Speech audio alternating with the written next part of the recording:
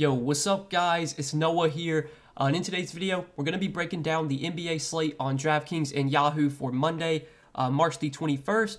Hope you guys had a good weekend. We're back to talk through some NBA for today for Monday slate 9-gamer. So as always guys, we're going to talk through each one of these 9 games. We're going to break down each team, kind of give my early thoughts, what I do like, taking a first look at the slate on Sunday night. And then as we do go through each game, we will build out an early core, just talk through 5 players that specifically stand out to me at first look on both Draftkings and Yahoo. But before we do get started with the breakdown, please do guys, hit the like button down below. Always do appreciate the likes. If you're new to the channel and you have not yet, hit that subscribe button as well. We are on the road to 25,000 subscribers and we're about 40 subscribers away. So we should hit the milestone very, very soon. If you're new and you have not yet, hit that subscribe button, and also go check out the sponsor of this video, PrizePicks. So PrizePicks is a player prop based DFS site where you're just picking the over or the under on players' projections. Basically, betting player props, and it's very simple. You just make a selection whether you think a player goes over or under their projection. You have to make at least 2 picks, but you can make up to 5 picks, and you can win up to 10 extra money on PrizePicks. They offer a lot of different categories you can bet on: points props, rebounds, assists. Points, rebounds, assists add up together, 3-pointers made. They have double-double now, so you can take over or under if you think a guy's going to double-double. They'll add their fantasy point projections too, and if you have access to fantasy point projections yourself, or if you make your own projections, you can compare yours to PrizePicks and kind of make your decisions that way. There's going to be a lot of options. As we do get closer to tip-off Monday night, you'll see their full board posted. They'll have all those basically every player prop for every team, just about every player that expects to play meaningful minutes. So if you want to go bet on PrizePicks, you want to take some action in over there, sign up and use code NOAH. They'll match your first deposit up to $100 when you do sign up with my promo code. And again, you can take a look at their board, make some picks for yourself. They offer a lot of sports outside of NBA, so if you like to dabble into other things other than NBA, they offer plenty of other sports as well. College basketball is going on right now. It's the March Madness tournament. They have college basketball props you can bet on if you want to take a look at those. Lots available on PrizePicks, so definitely sign up over there if you have not yet. Use code NOAH when you sign up, and they'll match your first deposit up to $100. But let's take a look at Monday's 9-game slate, guys. It's definitely an interesting slate because there are a lot of teams on back-to-backs today, and there's going to be a lot up in the air right now. There's a lot of guys that are questionable. Some guys that didn't play Sunday that we'll have to kind of wait and see if they play Monday. But again, we'll talk through each game. We'll start off with the Pelicans and Hornets game, and this is one that I do have a good amount of interest in, right out of the gate. So both these teams are, pretty fast-paced so far this year. The Hornets are playing at the 3rd fastest pace in the league. Pelicans, on the other hand, they're not as fast-paced. They're, about middle of the pack, closer towards the bottom. But it's definitely a big-time pace-up spot for the Pelicans going up against the Hornets. Defensively, neither one of these teams are good defensively on the season. The Hornets, in terms of defensive rating, let's see where they rank. They rank 23rd in defensive rating, and the Pelicans are about middle of the pack. They're 17th.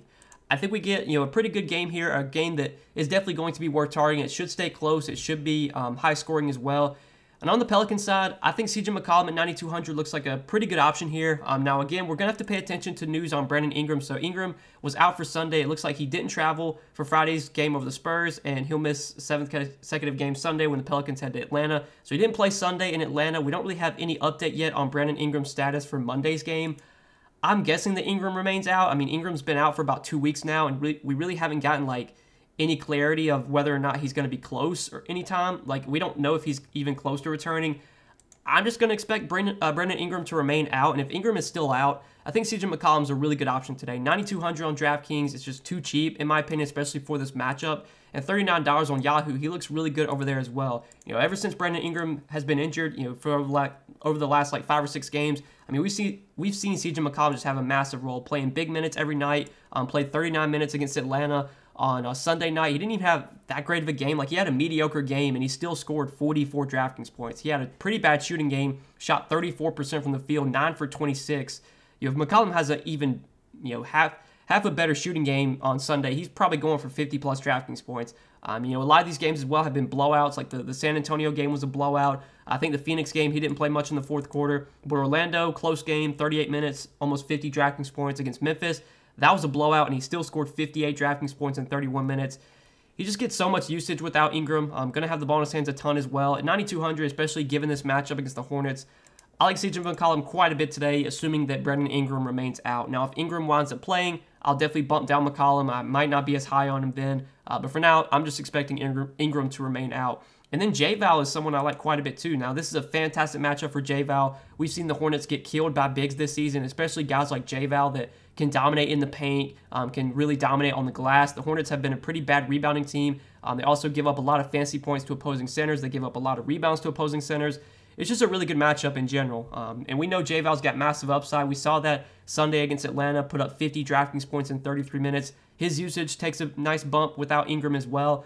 We should expect the usage on this team to be dominated by J-Val and CJ McCollum while Ingram remains out. So I really like J-Val too. I think, if you want to play J-Val and CJ together, I have no issues with that because I think both these guys have a lot of upside in this matchup. And then on Yahoo, I really like J-Val over there. He's very affordable, only $29. At first look, he's one of my favorite center plays on the slate.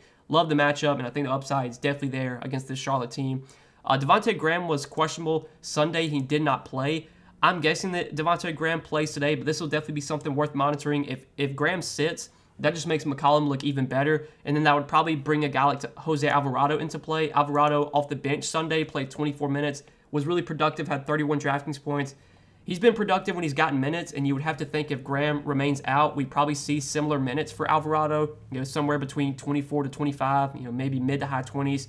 At 4,600, I would have some interest in Alvarado if Graham remains out.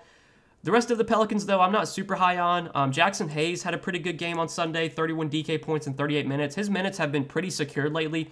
Played 28 in a blowout against San Antonio, but got up to 38 on Sunday against Atlanta. I think if Graham winds up sitting, that just makes me feel a little bit better about Jackson Hayes. I think that's just, having one less guy in the rotation just, makes the minutes more secure for all these other starters. And then Najee Marshall did start on Sunday. He wasn't great, though, and I think at 5,500, he's not really going to be someone I target even if he starts again.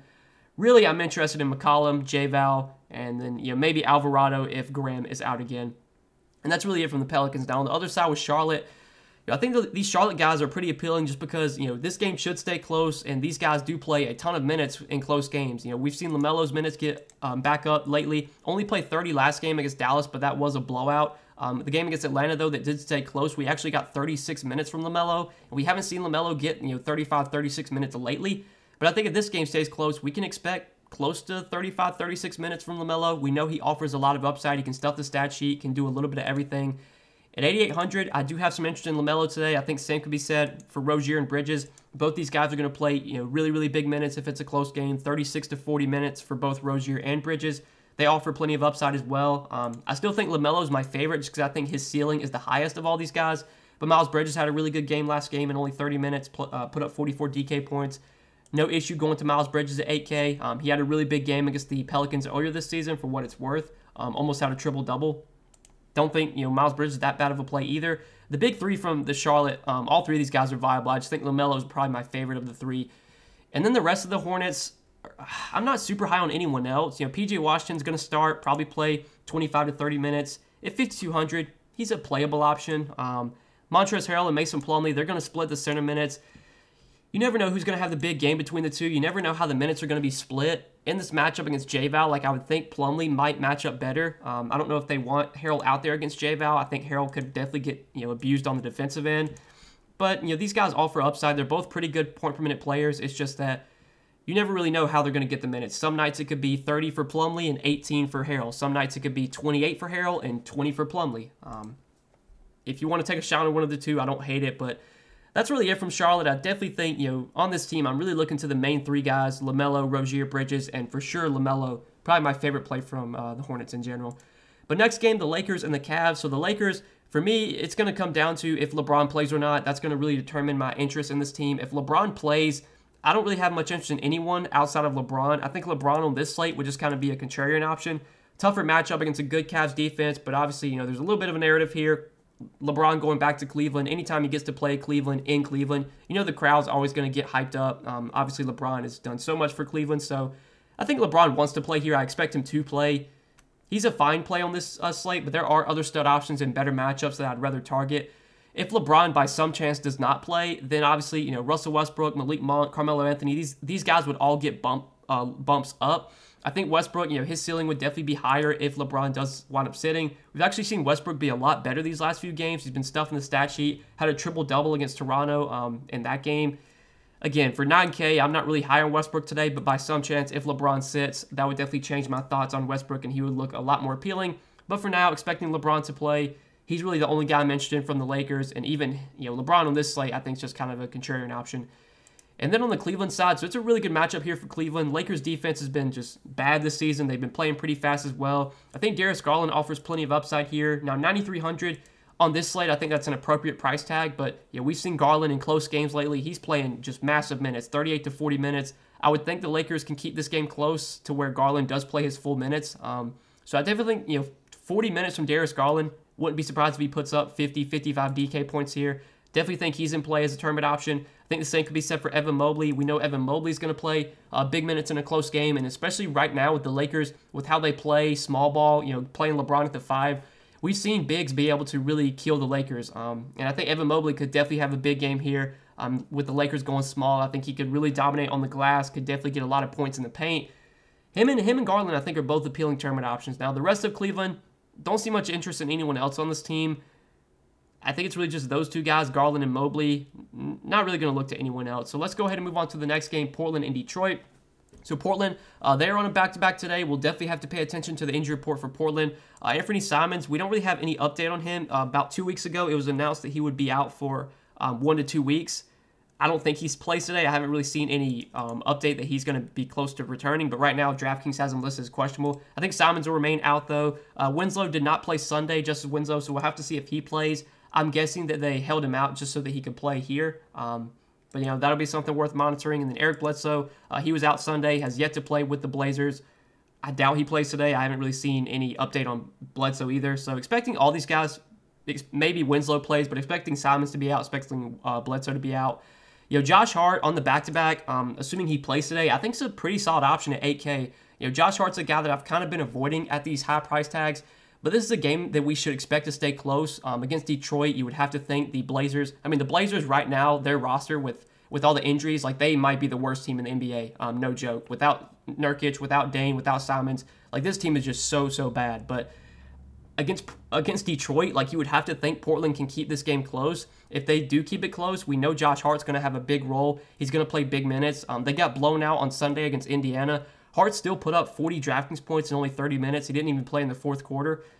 If he can get his full run today, I definitely have interest in Josh Hart, and I think Portland can keep this game close. I just don't think Detroit's good enough to blow anyone out at this point. The rest of Portland, though, like Watford, Williams, Eubanks, none of these guys stand out at their price points. If Winslow winds up playing, that would just take some minutes away from those guys. So really, I think for me from Portland, I'm just kind of looking at Josh Hart as a solid pay up option. Just got to hope that Portland can keep the game close to where he does play his full minutes. And in the games that Hart has played his full minutes, we've seen him be really good. So I'm kind of interested in Josh Hart on the other side though with Detroit. So kind of important injuries to watch today. Jeremy Grant is out for Detroit, and there's also a lot of questionables. Corey Joseph, Kelly Olynyk, and Killian Hayes. I believe all three of those guys are questionable. Or Killian Hayes is actually probable, but I believe Joseph and Olynyk are questionable. So this is definitely important. Obviously, Corey Joseph, if he were to sit, that would open up more minutes in the backcourt. Maybe Cade, his minute ceiling would probably be even higher. You would see more minutes for Killian Hayes. Maybe Saban Lee play some more, assuming he's with the team right now. I think he is. But then the other side with Kelly Olynyk, so without Jeremy Grant, they're already missing one of their power forwards. If Kelly Olynyk winds up sitting too, we could expect pretty big minutes for Sadiq Bey, pretty big minutes for Marvin Bagley. You would probably think a guy like maybe Isaiah Livers plays more off the bench. I don't think he'd really be viable for DFS, but I would feel really good about a guy like Marvin Bagley. I think Marvin Bagley is probably my favorite play from this Detroit team in general, just when you look at pricing and points per dollar wise. With Jeremy Grant out today, I am expecting Marvin Bagley to start at the 4. I think last time Jeremy Grant was out, he did start at the 4. So anytime Marvin Bagley is going to get 30-plus minutes, he's always appealing. I believe that Orlando game he did start, if I remember correctly. I think Grant was out that game. And we saw Marvin Bagley play really well, put up 42 DK points in 32 minutes. This matchup against Portland, really, really good. Portland's defense has been terrible. They've been one of the worst defensive teams in the league. I think at 5,900, Marvin Bagley looks really appealing today, expecting him to start in place of Jeremy Grant. Like him quite a bit on both sides. On Yahoo, he's $18 over there. I think Marvin Bagley looks like a very solid power forward option on Yahoo. And then the other guys, Cade Cunningham and Sadiq Bey, I haven't been really rostering these guys lately, but I think without Jeremy Grant, the upside for both Cunningham and Bey is definitely higher. We saw Cade Cunningham play really well last game in his return from injury. Played 36 minutes against Cleveland, had 43 DraftKings points. Cade's been really good. He's been stuffing the stat sheet. He's been doing everything, scoring, getting rebounds, getting assists. he's legit got triple-double upside. I mean, against the Clippers, he only was 1 rebound shy of a triple-double that game. Even at 8,400, like with how good this matchup is, I think Cade's got 50-plus point upside here, especially without Jeremy Grant. So he's in play for me. Saddiq Bey, we've seen play really well the last 2 games. He obviously went nuclear. That game against Orlando, whenever Grant and Cade were both out, had a career-high 51 points, 78 DraftKings points. Even last game, 40 DraftKings points from Saddiq Bey. He's been taking a lot of shots lately. His usage has been pretty good. He's been getting rebounds too. Price tag's come up to 7,100, but I definitely think without Jeremy Grant, there's plenty of upside available for Saddiq Bey. So him and Cade, I think both look solid. Now, the rest of Detroit, I don't know if there's anyone else I'm going to consider on this team. Isaiah Stewart, like I don't know if his role really changes without Grant. Maybe the minutes become a little bit more secure, but at 5,100, he doesn't stand out. I think that's probably it. I think that's really everything I'm targeting here. Definitely the main 3 guys like Cade, Saddiq Bey, Marvin Bagley. Those 3 guys all do stand out from this Detroit team. But let's move on to the next game, Utah and Brooklyn. So on Utah, they are on a back-to-back today, so we'll definitely have to pay attention to the injury report from Utah. Mike Conley was out for rest on Sunday. I'm guessing that he will play today, just given there was a back-to-back. I'd expect like Donovan Mitchell and Rudy Gobert to play, but it's a back-to-back. Monitor the injury report. Donovan Mitchell, though, at 9K, I don't think really stands out on this slate. He did have a big game against the Knicks on Sunday, but I think a lot of that might have had to do with Mike Conley being out. Now that Mike Conley's coming back, like I think that caps Mitchell's ceiling a little bit. We still see Mitchell have big games, especially without Bojan, and I think Bojan will probably be out once again.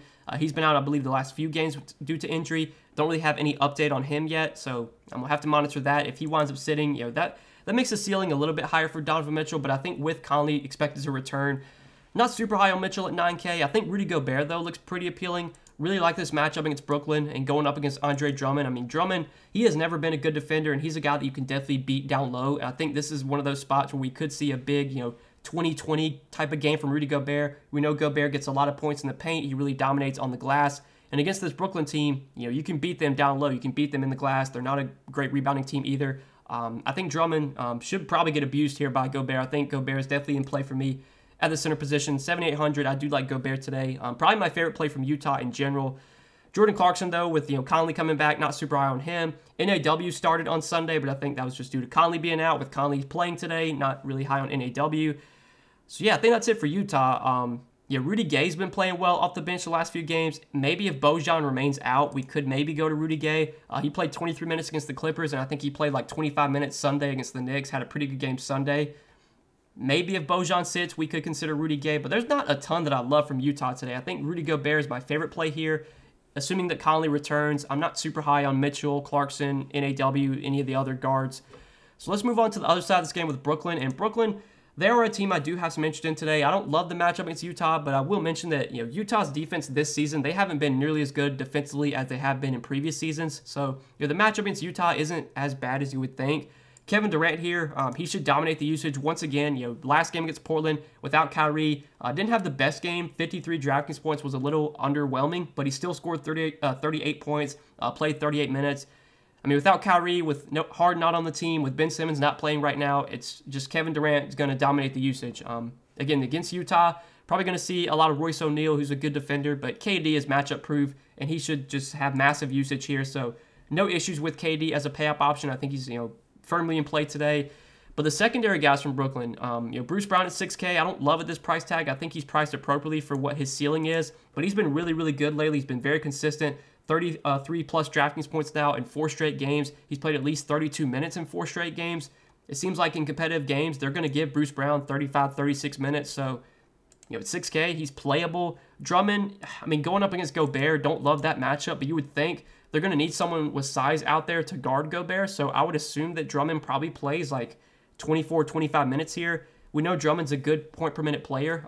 Even if he struggles on the defensive end against Gobert, he probably will be able to do enough in the stat sheet to be worth his salary. So if we get like 25 minutes from Drummond, there's plenty of upside for him, even in a tougher matchup. But I think Seth Curry and Goran Dragic, these two guys both look appealing. Seth Curry's 5,600 on DK. I kind of like him at that price point. Dragic is 5,300. Kind of like him as well. And then on Yahoo, I think both these guys look appealing. If you look at the salaries on Yahoo, only $19 for Curry at the shooting guard position. Goran Dragic, really, really cheap on Yahoo. He's only $14. I think he definitely stands out as one of the better values over on Yahoo, just kind of at first look. So last game without Kyrie, 38 minutes for Seth Curry, 40 Draftkings points.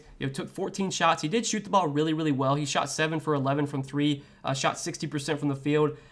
I don't know if we can expect 60% from the field to continue. Like, I don't know if we can expect him to continue to shoot that well, but the minutes are definitely going to be there. I mean, without Kyrie, they seem content on playing Seth Curry, Goran Dragic, KD, 35, 40 minutes. Last game, you got 38 minutes from Seth Curry. You got 36 minutes from Goran Dragic. In the last few games without Kyrie, against Portland, Dragic played 36 minutes. Against Dallas, Dragic played 36 minutes. And against the Knicks, when Kyrie was out, he played 38 minutes. So Dragic has played basically 35 to 40 minutes in the games without Kyrie.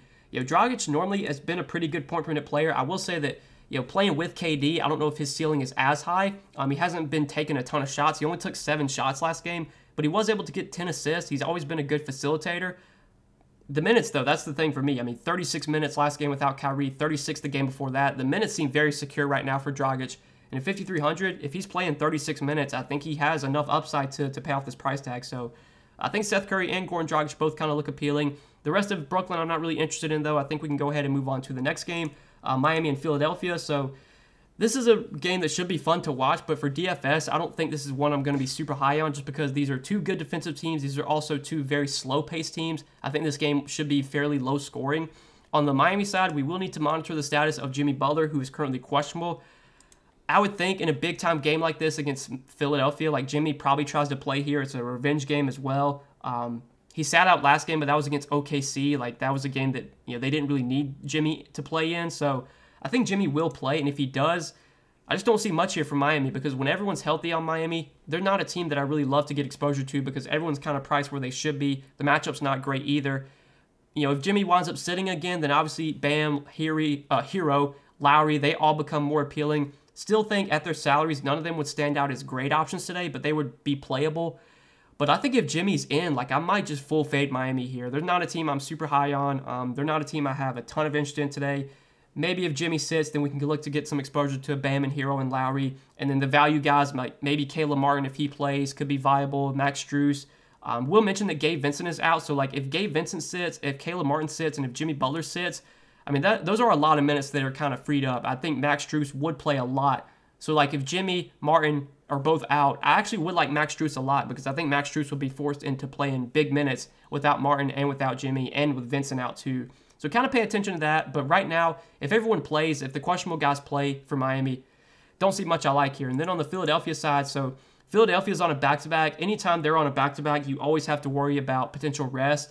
Joel Embiid's been on the injury report lately, and it's a back-to-back, so I definitely think there's a non-zero chance that Embiid winds up sitting today. For now, just got to expect him to play. But if he winds up sitting, that would obviously change the whole slate. It would make James Harden look like a great play. Definitely would make Tobias Harris, Tyrese Maxey look a lot more appealing. DeAndre Jordan would obviously become a value option. But if everyone is in for Philadelphia, not much I like here. It's a really tough matchup against Miami. Again, this is a game that I think will be very low scoring, should be played at a slow pace. I don't really see much on Philadelphia I'm targeting today. Even Embiid and Harden in this matchup against the Heat, I'm not super high on either one of them. So I think for me, I'm just kind of full fading this game. If guys start getting ruled out here, then that will definitely change my thoughts. But for now, don't love anything in the Miami-Philadelphia game. Let's move on to the next one, Toronto and Chicago. So on Toronto today, Fred VanVleet, he was out on Sunday, but he is expected to play for today's game. So with VanVleet expected to play, we kind of know, what kind of roles we're going to get from Siakam, Scotty Barnes, VanVleet, and Gary Trent. If it's a close game, which it should be, we should expect 36 to 40 minutes from all four of Siakam, Barnes, VanVleet, Trent. At their price tags, do any of them stand out as priority plays today? I don't think so, but these are guys I definitely wouldn't mind sprinkling into some of my lineups. I think Siakam is my favorite play from Toronto just because the matchup is so good against the Bulls. The Bulls have been allowing a lot of points in the paint. Vucevic individually has never been a great defender, so I think this is a matchup that Siakam can definitely have a lot of success in. So 8,900, I'm kind of interested in Siakam today. Scotty Barnes at 8,100. I know he's been playing really well lately, but he's probably my least favorite of the Toronto guys. I think that price tag is just a little bit too high. VanVleet at 7,900, have no issues going to. He should play 36 to 40 minutes if this is a close game. I think he's priced where he should be, but it's definitely viable. Gary Trent, probably my third favorite Raptor. I would probably rank the Raptors. Siakam number 1, then VanVleet, then Trent, then Scotty Barnes, just when you factor in price tag. But Siakam definitely my favorite play here. Then the rest of the Raptors, we'll have to pay attention to the starting lineup. So on Sunday, they started Precious Achiuwa and Khem Birch.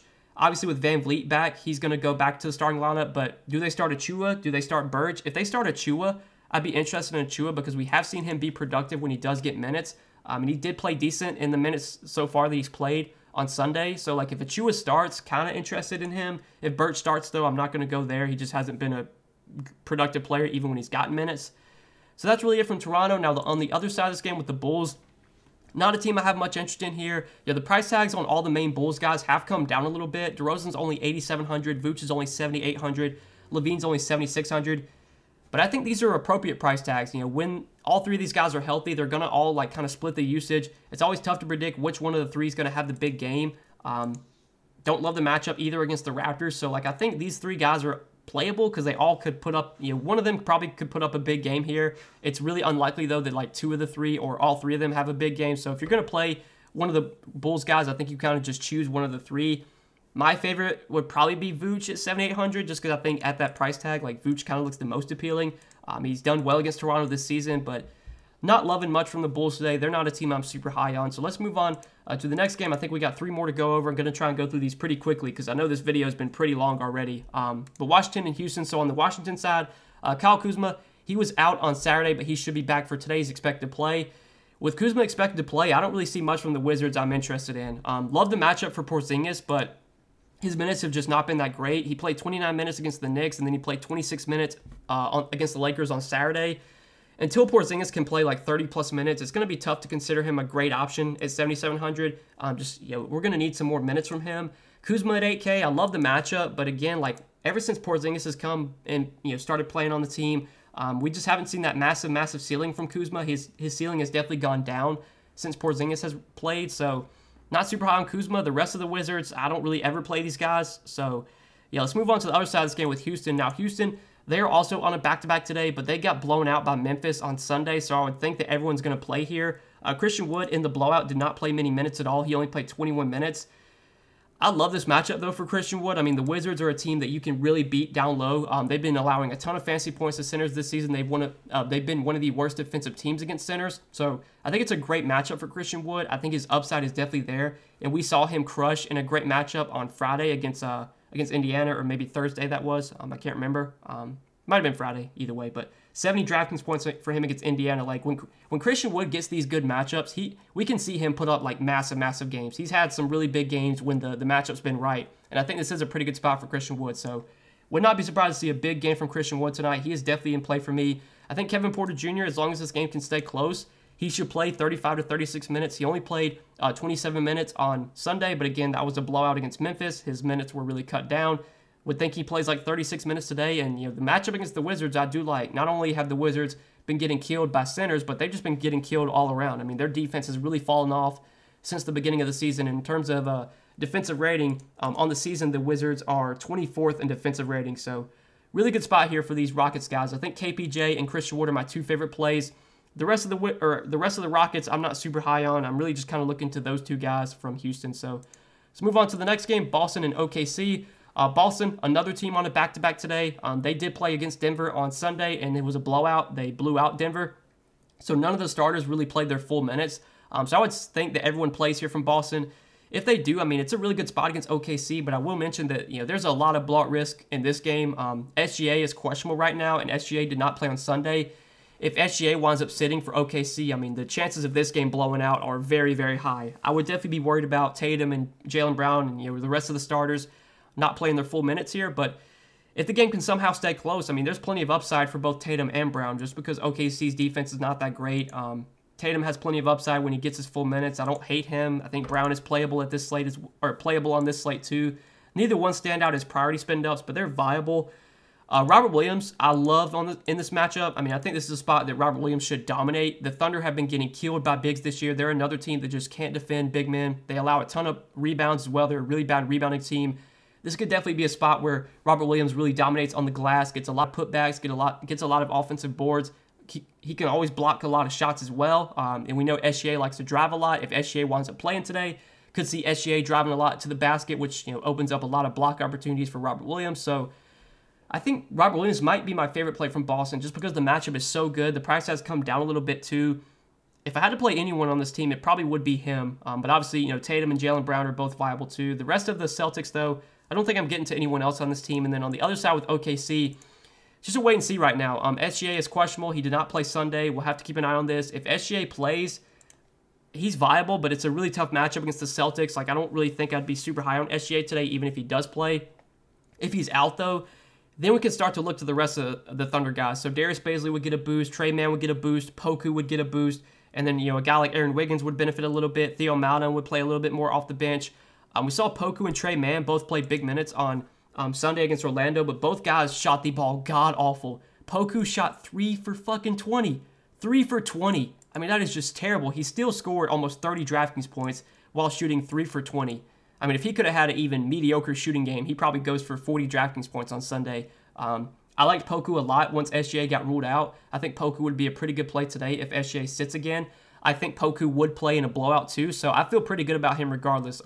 If SGA sits, I think the minutes would definitely be there regardless of if the game blows out or not. So I'm pretty interested in Poku if SGA sits. I think Trey Mann would benefit as well. He took a lot of shots. He took 19 shots on Sunday. He didn't shoot the ball that well. 5 for 19, 26% from the field. Still scored almost 30 DraftKings points though, even with, you know, such a bad shooting game. So like Trey Mann at 5,400, I'd be interested in him if SGA's out. But again, if SGA plays, I think I'm probably just going to full fade this OKC team because they're, you know, it's definitely blowout risk here.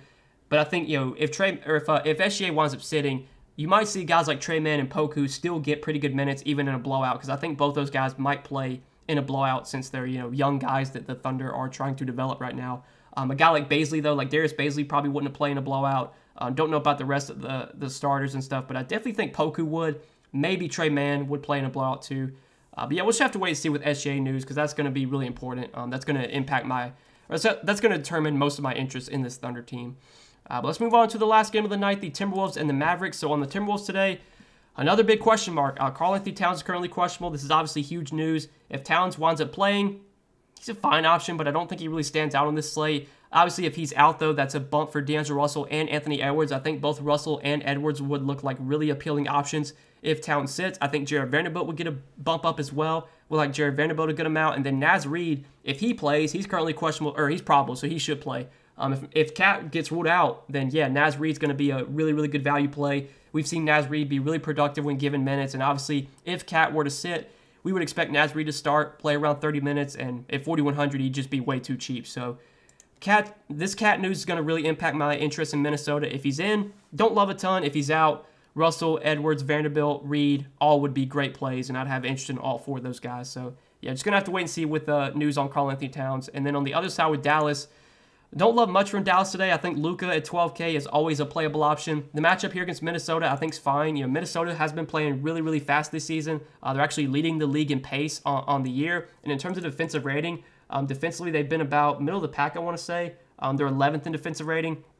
And Minnesota does have some good individual defenders, like Jared Vanderbilt can defend.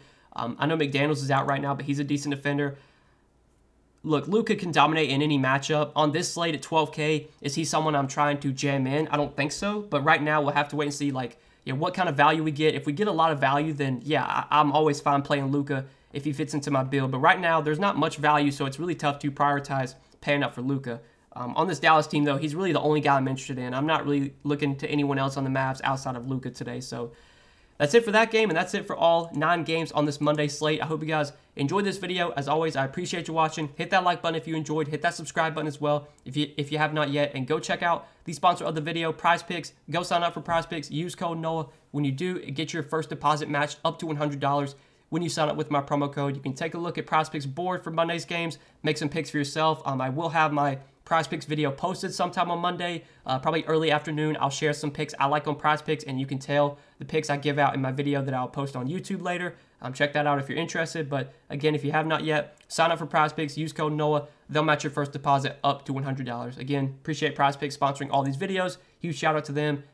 Go over there, sign up if you have not yet. But good luck tonight, guys. I appreciate you watching the video. I hope you did enjoy, and we will see you in the next one. Peace.